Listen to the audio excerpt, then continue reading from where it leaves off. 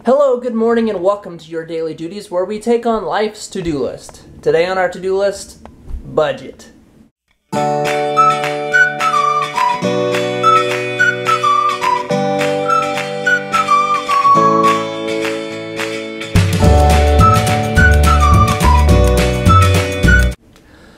So once a month we try to sit down and just take a look at our budget, and there's a couple of financial guys that we listen to, but there's this new app that we've been using for budgeting. It's called EveryDollar, and it's all about like every dollar that you make, you give it a name. Basically, it's a Dave Ramsey thing for those of you who follow Dave Ramsey.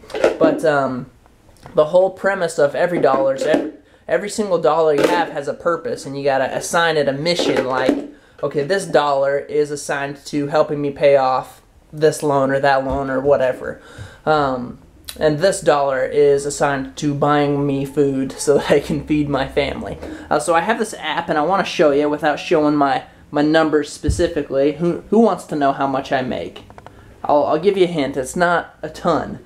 But yeah, so like you can see, this is the April, and like just every little thing, pet care, like for example, sports entertainment, gym membership, and miscellaneous. We didn't budget anything for that. And there's, you know, it has all the categories there, and you can put in how much you plan to spend and how much you actually did spend. Like for example, groceries. Like you can put, okay, I'm gonna spend $200 on groceries or whatever. And every time you make a purchase, you can just get on your phone and say, okay, I put that in. So it's kind of cool to be able to track it. And this is the first month that we're using it, so it's kind of a trial period right now. Not the app. The app is free, but we're just kind of seeing for the first time really how much we spend on stuff, and it's just kind of like, okay, you know, we budgeted this much for that, but we actually overspent, and I don't think we really went crazy. So maybe next month we just should budget a little bit more for food or for whatever. So it's kind of a cool little thing. I like it. For those of you guys that are familiar with Dave Ramsey, he has the baby steps for getting out of debt. And I've got them pulled up here. The first one is that you want to have $1,000 in an emergency fund.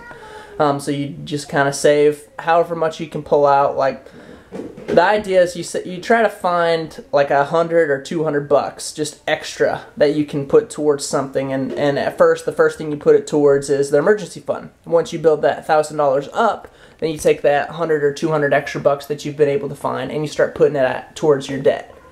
And once that debt is paid off, then you've got an extra $200 that you can put towards something else. So say like you had a car payment and you had to pay $200 a month for the car payment. So whenever you finish paying off the one debt, you can take that $200 and you're already paying $200 for your car. So now you can put that on top of the $200 you're already paying. You got $400 that you can start paying towards your car, and it just builds up. And then once the car is paid off, you got $400 every month that you can put towards credit card debt or your house or whatever it is that you have that you want to start. So it's they call it the debt snowball, but it's kind of a cool way to pay stuff off. So that's baby step 2 is pay off debt. And then the next step is to create 3 to 6 months of savings. So however much money you make in 3 to 6 months, you want to be able to pay like all your expenses for 3 to 6 months. So just have that money like ready to go if you ever have something happen. Save for retirement, college funds for your kids, pay off your house, build wealth, and give. So those are the baby steps. It's kind of a little financial plan that we follow, and so far it's working for us, you know. So if you guys are interested in what we do with our budget, I don't know if you are, but there's a video about it. So this is going to be just a little quick, short one today about you know, finances and budgeting for those of you that maybe are interested.